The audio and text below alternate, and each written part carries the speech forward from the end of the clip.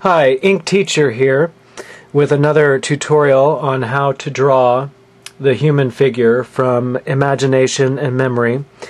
And in an earlier tutorial, I gave away what I consider one of my favorite secrets on effective drawing, and that is to vary the position of the hips and chest barrel to each other. Do not have them line up, but if you tweak one or both of them, that I found can bring the figure to life, really give it a sense of 3D.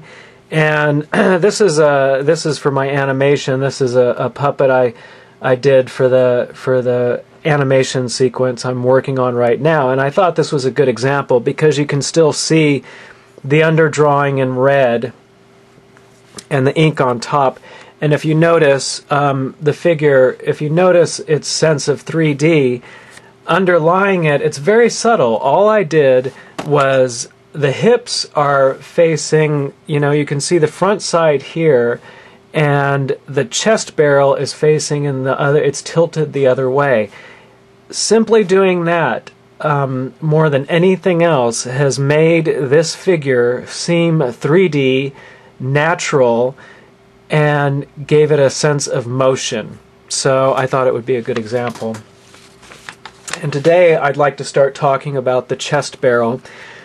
And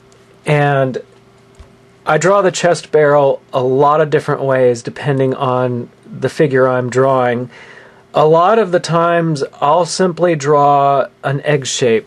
Now, on the paper it looks like an oval, and in my mind I try to think of it in 3D, that it is actually, I'm seeing the sides of an egg shape, not the line delineating a two-dimensional oval.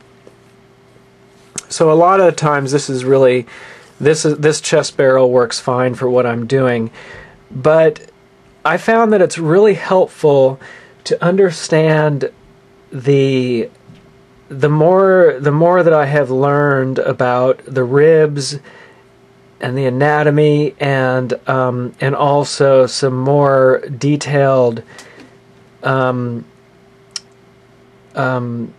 underdrawings of the chest barrel, really helps out even when I'm only drawing the egg shape. So in general, when I'm drawing spherical forms for the figure, that can be helpful, but when I need to emphasize direction, it's always nice to take it more into cubical forms because those have directional lines to them. So, the chest barrel here, it's like, go ahead and think of it. You can think of it as just a block first. That's, one is the egg shape, and the second shape is just a block. And that's nice because you have the directional lines of basically, you can see the tilt, you can see it's tilted back this way. And for user friendliness, it's really a great way to work with the figure in supposed 3D space, and real quick to draw too.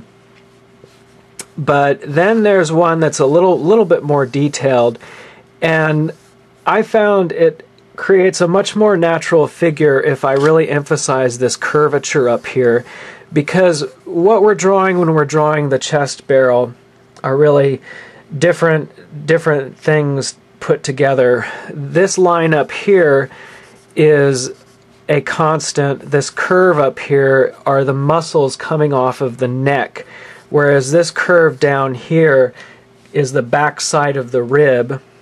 And sometimes now, in general, with all like standing figures, the chest barrel is tilted back. That is both male and female. And so on top of that, sometimes like a little bit lower than halfway down, I like to go ahead and emphasize this flat area here, and that is basically you know, at the bottom of the ribs, this is kind of the cutaway here, because a lot of forms, you know, move out here. There's enough of a breaking point where the ribs end that it angles back this way, and it's helpful to emphasize that. Another thing is the part up here, the plate where the ribs come together in front right here. This area right here is often flat and moves back to the collarbone up here. So it's helpful for me to emphasize that too. And on the side, I like to throw out a little bit of an edge back here, and then take it in towards the waist here. So these are some of, you know, you start out very general, and then from there it's like a block of wood that you can carve. You can be like a sculptor who begins to chip away at these generalities and add more detail. And this is still in the underdrawing. This is still in just working out how the figure goes in 3D space. Another thing that is really helpful to me, let's draw another one here. So here's the same chest barrel here, and you know, kind of taking this down here, swinging that forward. You know, this is going to continue on down here. I like to draw this U shape that is you know, that cuts into the base of the ribs here and follows you know, the shape. There's like this sort of area of muscle. You know, there are like these different groups of muscle along the front side here that really create a lot of this shape down the front, and this is helpful in a lot of cases. And again, emphasize that it's almost like a windshield. This upper chest area, I think of it as like a windshield, and I'm talking male and female. As far as adding nipples or breasts, that is that you can position those with the underdrawing of the chest barrel, and emphasizing this sort of windshield effect up here is helpful for both sexes. And also it's really helpful in placing the neck too. So again, these are this is my first tutorial on the shape of the chest barrel.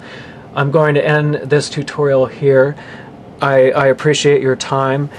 Please take the time to go and see my animation at solomation.com.